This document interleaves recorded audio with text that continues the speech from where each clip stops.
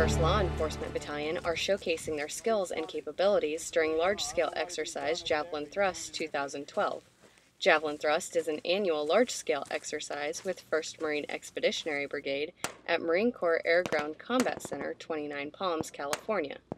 The exercise allows active and reserve Marines and sailors from 38 different states to train together as a seamless Marine Air Ground Task Force.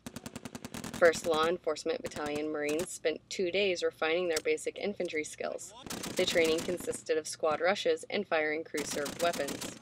Basic Marine skills, just refining the basic infantry riflemen in all of us and just running down range, putting rounds down range. The Marines will continue training throughout the exercise, which ends July 13th.